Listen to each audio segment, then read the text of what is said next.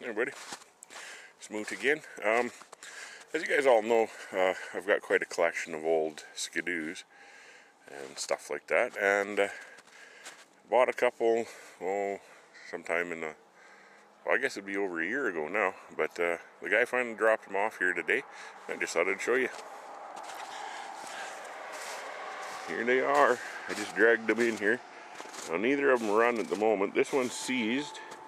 This is an old snow cruiser, but I think we'll make that one run pretty quick, pretty easily. And this one here is a snow jet. Now, as you can see, it does turn over, so I think it might not be a whole lot of work to make this one run. I get it. Snow's kind of deep here. I don't want to get too deep in it. $2.95. An old snow jet. And the old ugly snow cruiser. I've got another old snow cruiser up over here in the lineup. So maybe between the two of them I get one of them running. But yeah, what a cool looking old sled.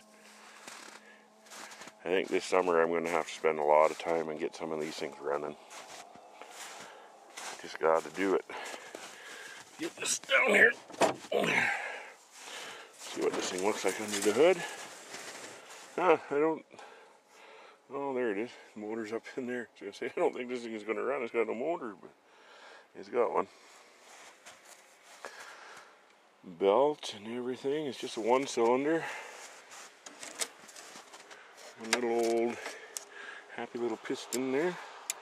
Carburetor seized up, but the motor turns over, so we may just get this one running. We will get them running. No problem there.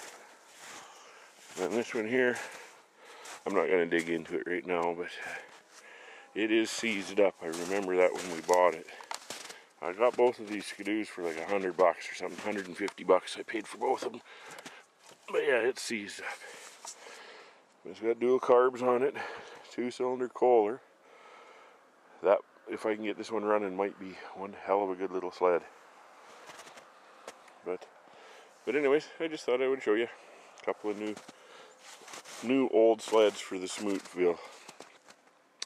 The Smoot farm is getting quite a collection of them now. They're all along there. There's another new one there. But yeah, this summer she's going to be rip and tear and get them all running. Got to get them going, I guess. Get them.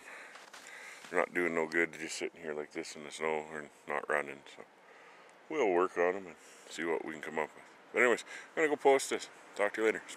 Smoot out.